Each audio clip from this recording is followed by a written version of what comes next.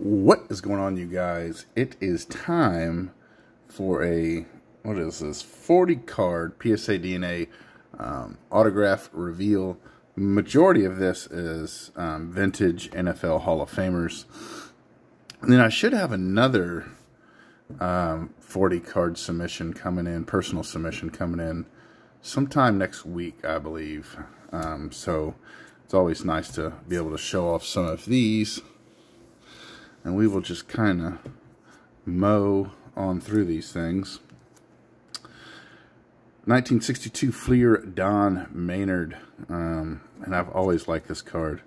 Just very simple. I like the stadium in the background. New York Titans down at the bottom. Just screams vintage football to me.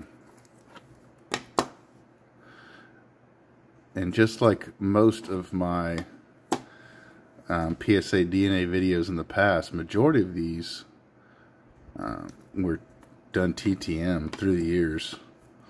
I think Mr. Maynard passed away, I don't know, 2 or 3 years ago by now. But he was a really, really good signer. I think he lived in New Mexico at the time. O.J. Simpson, the Hall of Fame inscription. 1974. The card looks stunning. Looks stunning. And now we're about to go on one heck of a Fran Tarkenton run. So I think this is everything with the exception of his rookie that I submitted, and I already have that. I think it's either in my eBay store or it just sold last week. Things have really been moving in and out of my store quite a bit here lately. And all of this stuff will be there here before too long. So let's get to it. 1963 Topps. And all of these were done TTM. He does require a pretty healthy donation, 50 bucks. But I will say, good luck getting him even to appear at a show, for one. But if he were to appear at a show, to get $50 to get him to sign a card and a possible Hall of Fame inscription, yeah, that's not going to happen for 50 bucks. So when I put that into perspective, I'm kind of like, yeah, it's kind of a good deal if you want Mr. Fran Tarkenton.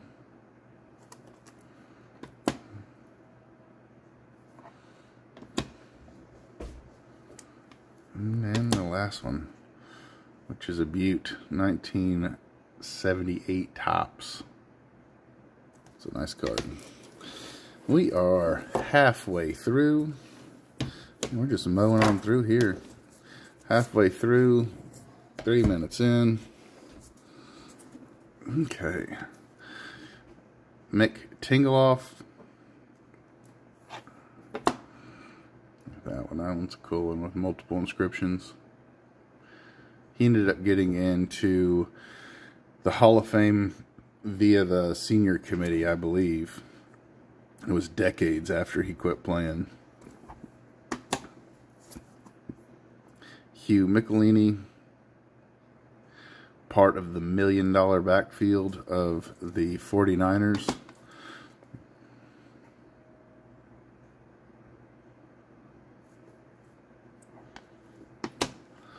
And some Sonny Jurgensen. Oh, come on, don't lose focus now. Sonny Jurgensen still signs TTM. I haven't seen a lot of people get him. I think because he's signed so well for so long. I think a lot of people have kind of moved on from getting his signature via through the mail. And here is the last stack. Now you can tell this was TTM. You see the, there you go, how the Sharpie is kind of scuffed. That's from signing it and putting it right in a Card Saver 1.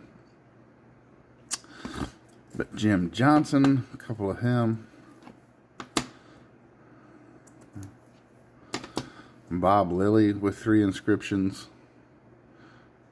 And look at that. Gorgeous. Love that jersey too, back in the day. Super cool jersey.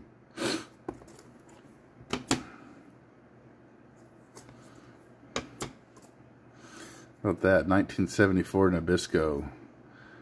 Sugar Daddy. Look at that little fella. Would you just look at that? Just look at it.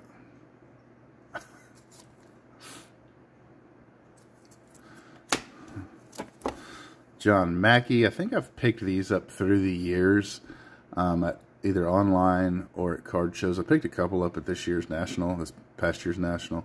And his autograph is super cheap, but because he signed everything within arm's reach of him for a long time.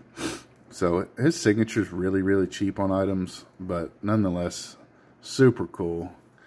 And a lot of times he signs his items just very, very different. I don't know if I have one in this pile, but sometimes he'll even sign it like starting here and like wrap his signature around here. And then like Hall of Fame will be like right here. Kind of would like to know what was in his head when he was signing items, because seemed like he had no cares in the world. Oh, here, I had no idea this was there. There you go, just like that. You see, just so different, man. Gino Marchetti.